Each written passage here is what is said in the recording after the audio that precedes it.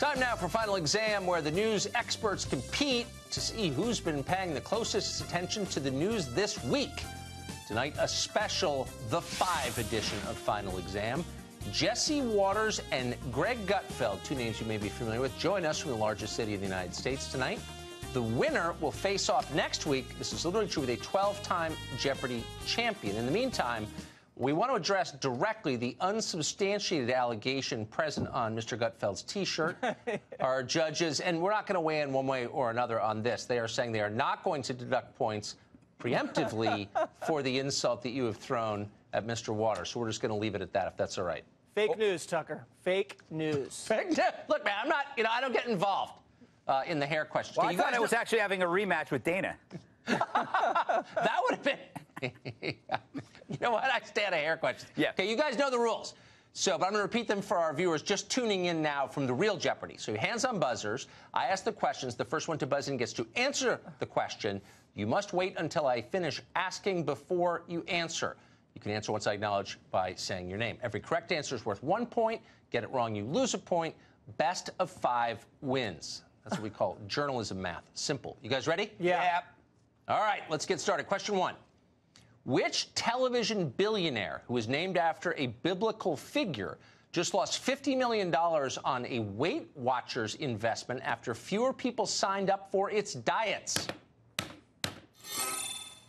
Oprah Winfrey. Jesse. Oh. Oprah Winfrey. You know that he hit before the question ended. I can't. I'm not there. Our judges are going to have to assess. You guys are in the metropolis 200 miles. Okay, the buzz counts. That's what they say. Oh, all right. Was it Oprah Winfrey?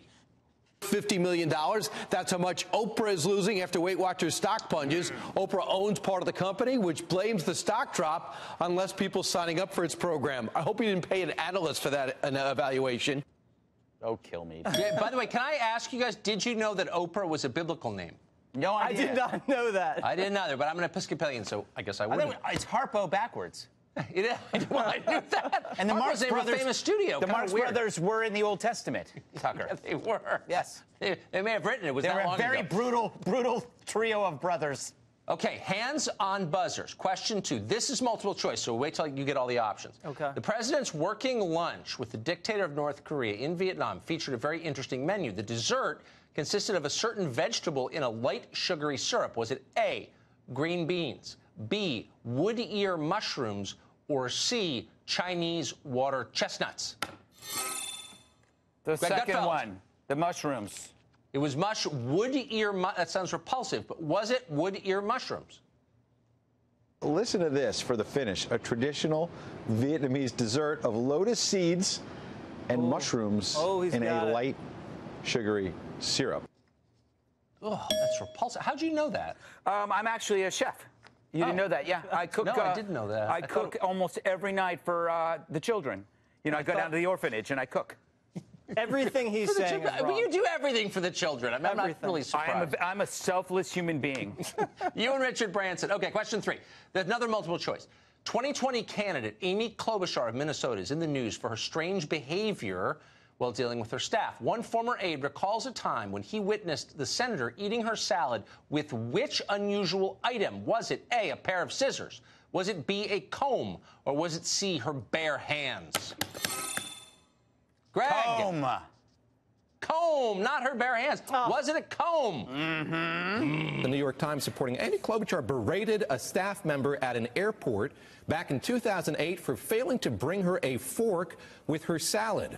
So Senator Klobuchar ate the salad using a comb from her bag, then handed the comb to her aide and told him to clean it. Hey, Tucker. Yeah, I knew that. Tucker. Yeah. Do you know what the collusion story and Amy Klobuchar have in common? What? A dirty comey. Okay, that's pretty good. Scott I shouldn't Adams. be surprised. Question 4. Which loud member of Congress who used to be a bartender is now featured as a sword-wielding superhero in a cringe-inducing comic book? AOC. Greg Gutfeld, AOC. Can you be more specific? Alexandria Octavia-Cortez. Was it AOC? It's a bird, it's a plane, AOC. The New York Congresswoman is now the star of a comic book satire. It's called Alexandria Ocasio-Cortez and the Freshman Force.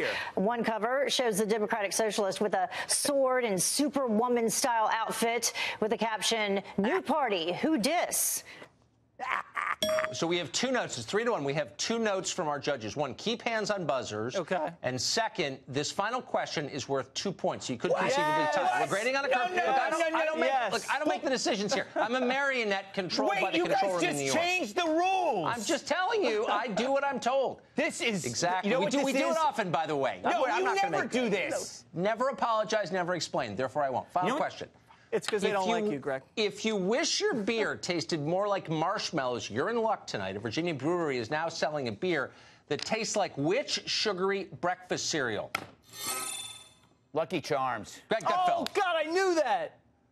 I crushed you like a bug. But is that true? Let's check the tape. Crushed him like a bug. Lucky Charms flavored beer. Saturday morning IPA is made of toasted marshmallows and fruity Calypso hops. Oh, if you so drink enough of them, impressive. you'll even see a leprechaun, too. Yeah. Greg Gutfeld, you are impressive. I will give you my Eric Wempel mug next time I see you. You're going to face off against a 12-time Jeopardy champion. Good luck. You Jesse keep Waters, promising you're a good me man. the mug. I knew all the answers. He's closer to the buzzer. Look, this is he is closer to the buzzer. Our producer, Justin's bringing you a mug right to your office right now. Thank you, gentlemen. That's it for this week's final exam. Tune in next week and see if you can beat the experts. Gutfeld versus the Jeopardy champion. Whoa.